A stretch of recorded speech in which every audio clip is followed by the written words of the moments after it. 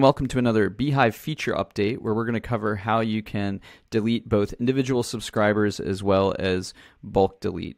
So to get started, you may want to use this feature if, for example, you set up your publication with some test emails, or you're starting over from scratch, or something of that nature where you just want to clear out your subscribers and start over.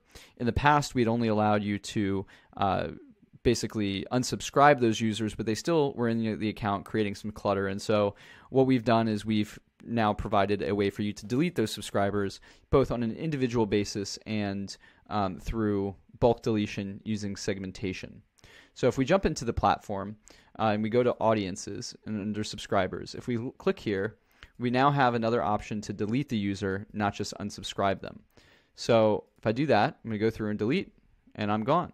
These are all test emails that I created for this purpose, and so getting rid of them can be really helpful.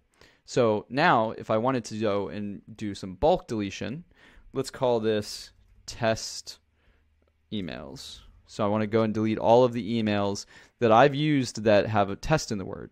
So we're going to go to attribute. In this example, we do email. We'll say contains test, and I'm going to create that segment. So I now have 10 subscribers, and you can see them here, email tester, some other folks here that maybe aren't my specific test ones, but all are test emails. And now when I go through this list, I can now have the option to delete these users. I'm going to say bulk delete. I'm going to bulk delete them. It may not happen immediately because it's going to be added to our queue. This is a relatively small list, so if I refresh, it may have already happened. So yeah, 0 of 0 results, and we are good to go. So that covers both of those cases in which you may want to delete users that have previously subscribed that you don't want to just unsubscribe them. Now, then the other part to note is that they can now be added back. If say they resubscribe, they will be resubscribed.